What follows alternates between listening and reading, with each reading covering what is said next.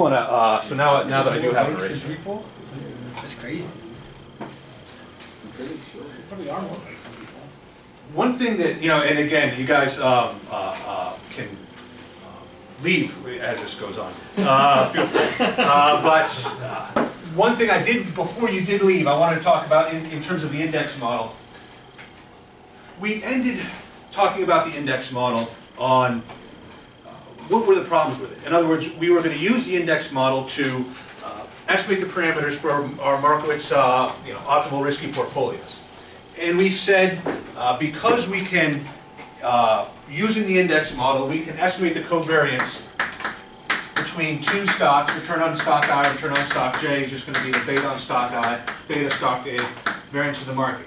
And because we can have actual analysts give us estimates of these betas, these should be better covariance estimates than if we were to estimate each, let's say, individually on, much better than using historical data, but this is a good way, an accurate way to estimate covariances to then input into the Markowitz optimal portfolios. But we ended the class saying, well, there was some problem with this. This is the index model we're using here is the return on stock I's alpha, beta on stock I, return on the market plus an error term. And what was the problem that we said with this? If this is true, then this is an excellent way to estimate the covariances. But is it possible that this isn't true? You said last class, the problem with this is industry effects. So one thing I just wanted to point out before I do a simple, I show you simply what happens when we construct a portfolio and we model stock by the index model. But so let's say the problem with this is if there are industry effects and we do not take them into account, we say we can just decompose the return on any stock I into that attributable from the market, expected that attributable from the market, and that attributable to firm-specific risk. These two are uncorrelated, right? They're orthogonal to each other. So if there are industry effects, we're not taking into account the model. So if we were to estimate this model, let's say for, let's say ExxonMobil and let's say BP. So if we were to estimate these two and then calculate the covariance between ExxonMobil and BP using the index model, would it be accurate? In other words, these should have a fairly substantial correlation. And the correlation is due to industry effects. So in other words, what will happen, and this is something for you to know. Don't worry about don't worry about quantifying this on an exam or so forth. But if we estimate this model for both Exxon and BP, what's going to happen is our error terms are going to be correlated between these two stocks because we're not taking into account the industry effects. So, in other words, if this is a proper model, should the error terms be correlated? No, error terms shouldn't be correlated. But because we're leaving out industry effects, the error terms will likely be correlated. And maybe I should give a homework assignment on that, where I can actually just say, calculate the Markov model for these two, and then see if we can find something that has a correlation in the error term. That would be interesting. Now the question is, so there's correlation in this error term. Does that come into play here? Nothing in here includes a correlation in an error term. Right? So in other words, if we were to use this methodology to calculate the covariance, this index model methodology to calculate the covariance, and there's actually industry effects that we're leaving out that cause correlation in the error term, will this understate or overstate the correlation, the covariance?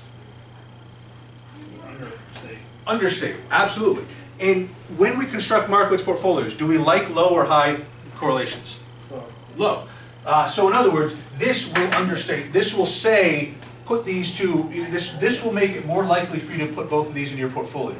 Whereas actually going with and calculating some sort of covariance, just going through the historical data, which again is not a great thing to do, but you're going to find that actually calculating the covariance will give you a higher covariance than using this.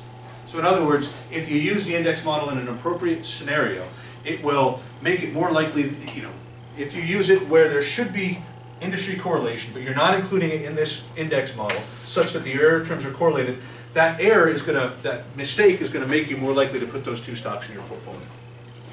Does that make sense? Good. So one thing is I just wanted to talk quickly about the effect of not including industry effects and how that will affect your portfolio construction. And then if you do, that will affect your weights. It's going to making this error is going to tend to say have too much weight in here, and that's going to obviously make your portfolio not optimal. So in other words, there's a lot of benefit in terms of computations, in terms of getting these betas from analysts. So there's a lot of benefit to using an index model. The cost is, well, to the extent that there's something that we're not including in our index model, that is going to be a cost in non-optimal weights, where this is the actual thing that we would want to use. Good. Yes.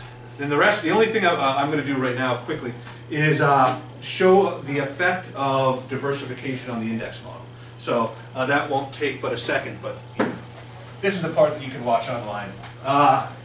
Because in reality it's purely mechanical. So index model.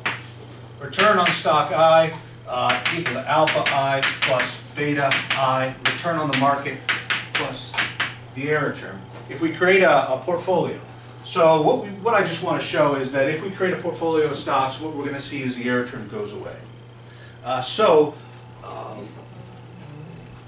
Now if the portfolio is large enough, we can just approximate the weights of all the stocks in the portfolio. We can approximate the weights by saying, all right, the weight on every stock is just 1 over n. The weight on every stock in the portfolio is approximated by 1 over n.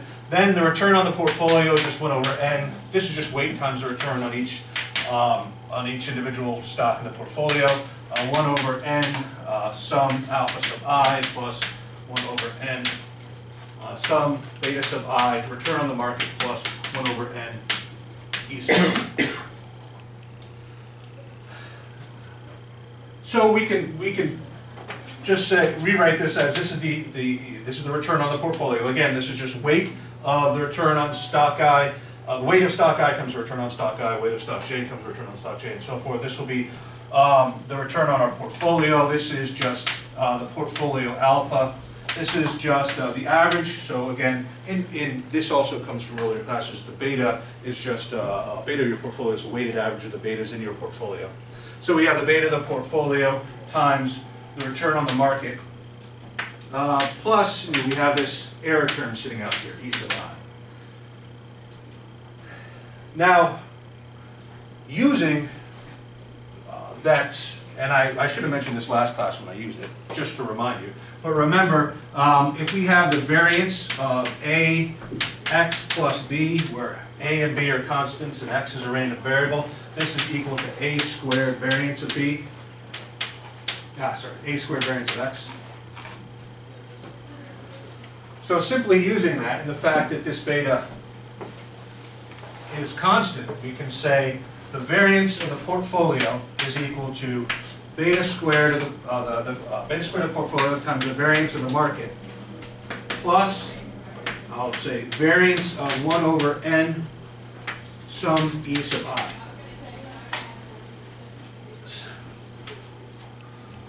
This obviously this is the proportion of the variance of the portfolio that will not be affected by diversification. However, the question is what happens to the second term there as n gets larger and larger and larger.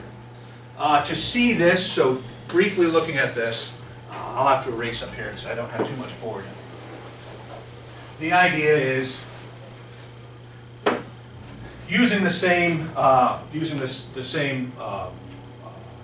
result from probability that I did here. You can sit there and go, okay, well, the variance 1 divided by n sum E sub I. The E sub I, the correlation between every error term is 0. Again, this is the assumption of the index model. If there are industry effects that aren't taken into account, this won't hold. However, assuming 0 correlation between any of the firm-specific terms, this is going to be equal to 1 over n squared sum of the error term variances which I can rewrite simply as 1 over n times 1 over n sum sigma squared I should have e sub I.